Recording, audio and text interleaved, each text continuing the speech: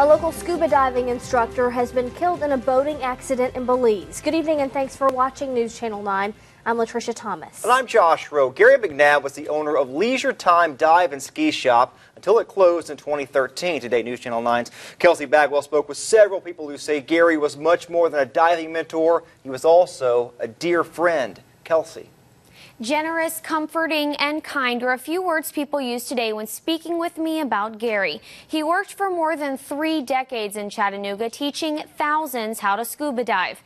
Now, the people who know and love Gary are mourning his tragic loss. I think Gary was an icon in this area for scuba diving. You won't find many divers or people that know divers that have not heard the name Gary McNabb.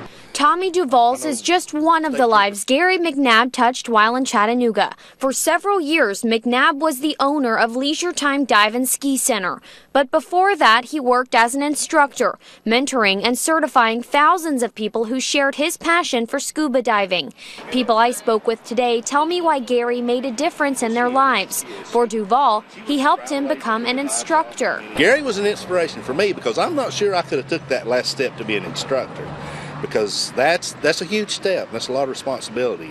In 2013, the dive shop closed its doors, and McNabb and his wife moved to Florida. He was on an advanced diving trip to Ambergris Cay in Belize, February 19th, when something went terribly wrong. It's not clear how McNabb was hurt, but he suffered a severe head injury while getting in the water. He was flown to the San Antonio VA hospital, where he died 8 days later. I was very saddened to hear Gary passed away because it was way before his time. A report in the San Pedro Sun newspaper says the boat's captain did not follow protocol when reporting the accident, leading to an investigation into McNabb's death. But friends and family of McNabb say instead of dwelling on the outcome of the investigation, they're remembering Gary's legacy. He was a diving icon. It's just a shame to lose him. I hate to hear that.